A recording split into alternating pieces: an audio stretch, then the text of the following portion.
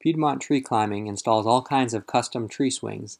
This particular installation is a Y-style tree swing that's hung between two sturdy trees. The first thing I do is get a climbing line into each of the two trees using a large slingshot. Then I climb up one side and I remove any dead wood that might fall on the swingers and anything that's in the way.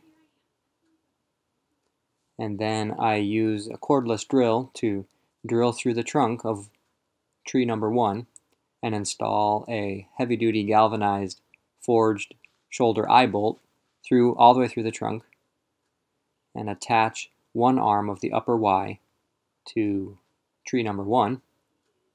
Then I traverse over to tree number 2, remove any interfering limbs and any dead wood, and then I drill through trunk number 2 in the same way and at the same height. And then install or connect the other upper Y arm. And here I'm just taking a final measurement of what the height of that rigging ring down to the ground is.